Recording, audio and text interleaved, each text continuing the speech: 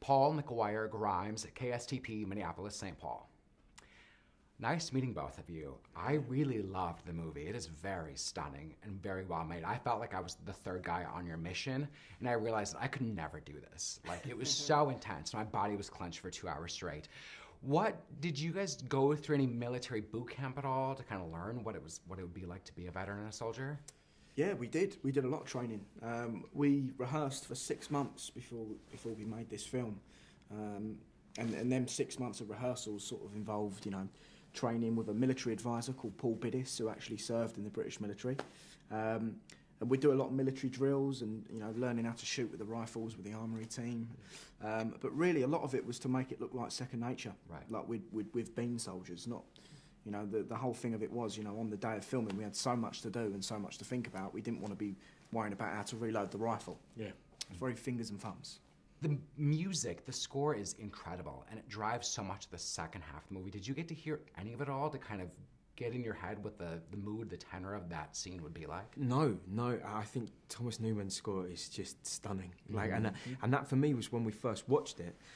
Was one of the most amazing things is that there was one scene in particular which I won't say where it falls in the script, but the music just takes on a life of its own, and I was thinking about for my character in that scene, I was thinking he's at the pits, he's at the lowest of the low, and the piece of music that they put on top of that to sort of offset the action was this courageous, sort of sweeping, beautiful orchestral music, and it gave a completely different emotional sort of results and tone to the one that I had in my head while doing, and that was like when I was like, oh man, Sam really knows what he's doing there.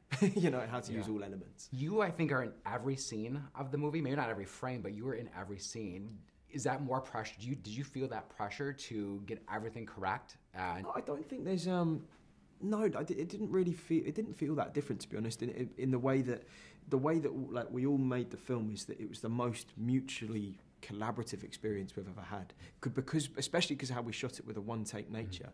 There is no lead element, there's just the story, and there's just encapsulating that story in the shot. And so it was a constant mutual handoff between ourselves, the camera team, the sound team, the set, and everything from day one was built. We built it together. And so I think even if we're the only ones that you see on the screen, other than the set and you witness how the camera moves, but I guess with the faces that you see, there were so many more people involved in the doing of each moment. Colin Firth, Benedict Cumberbatch, both in it as well for a little bit. What surprised you most about them, and did you get any kind of acting advice from either of them? No, they didn't give any advice. I think the thing that I most enjoyed working with these people is that, like when I read the script, you sort of imagine how they're going to do it, and they turned up and it was completely different to how I imagined it, and they brought so much detail to their characters and pulled things out of the script that I never really picked up on, and their performances are just so natural and real, and they really do capture what it would have been like for a soldier in that time. And like Andrew Scott, for instance, his character Lieutenant Leslie, he looks like he's been there for years, and he looks bored, can't be bothered. He's sarcastic, he's funny, and just so much going on in their performances. They were mind blowing to watch. It was a grueling shoot. What do you guys do at the end of the day to just like unwind, get back to reality? It's funny, yeah. It's funny because it's like, without sounding doom and gloom, like, I think everyone was just really focused on doing the job, and we had such a good time making it but it was knackering at the same time. So at the end of the night, we just kind of go home, crash out, look over your stuff for tomorrow. But I think if there was ever a really big day, with us two, there'd usually be we didn't have to say too much. It was like, do you want to get some food tonight? We get some food. We'd have a meal, debrief, and that was that. But yeah, I think we were all kind of happy to be in it. It was a very constant experience. Are there role models in your life that have sacrificed a lot that you look up to, much like our veterans and the people in the military? I look up to my mum and dad. I also had a great-great-grandfather who fought in the war. And, hearing his story, I didn't know before starting this film, so that inspired me as well to, I look up to everyone in my family. Yeah. I think family for me as well. They haven't gone through the literal physical hardships of, of the soldiers serving in war. But yeah, my dad probably, and my mum, my sister as well, frankly. Yeah, family.